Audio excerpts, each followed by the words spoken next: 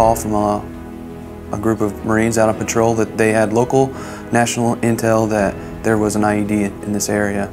Because it was located in a road, basically we were going to remove it from its emplacement just to save the road and detonate it out in a field.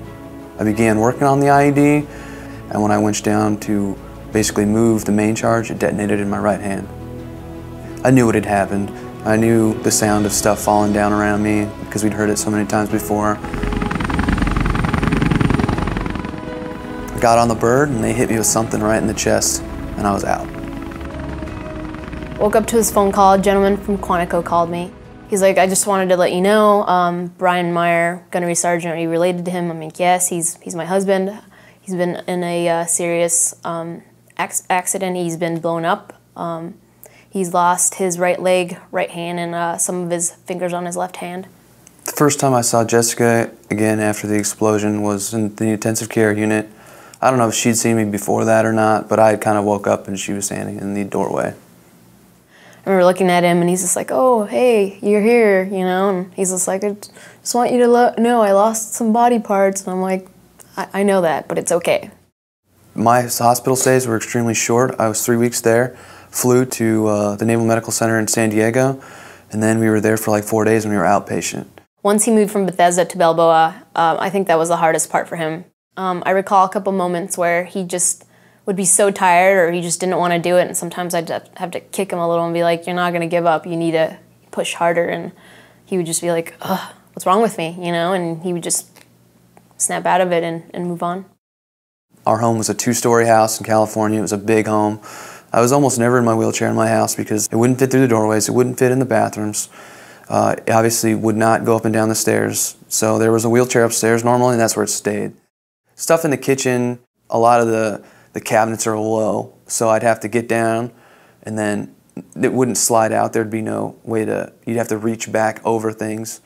It was exhausting for me, of course, and for him even more, but I'd have to move his chair, and then after a while he was able to shower by himself, but there was a lip. So sometimes late at night he'd like jump over the lip and I'd be like half asleep and all I hear was like a thump and he'd be on the ground and I'm like, oh my gosh, are you okay? Looking at the new plans of the new home, as well as the appliances that are going to be in there, the pull-out portions of the cabinets as well as the pull-down portions are just going to aid me in basically not breaking all of our dishware. The space that I would normally be used to is just that much bigger in the new home, where I don't have to worry about necessarily tripping over something, so everything's wide open. I think the strongest attributes for me, I always worry about him showering. I'm excited to see that there's going to be a bench now. He's going to be able to sit down and shower and be comfortable and not have to like jump over a lip and then fall.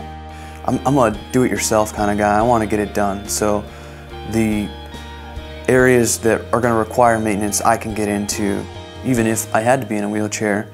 He's going to be safe, you know, walking around and reaching things, and especially I think about our future, and we're going to, you know, get older, and I know that he's not going to be as mobile as he is now, so I know that when he does go in his wheelchair again, he's going to be comfortable moving around and doing things and everything like that.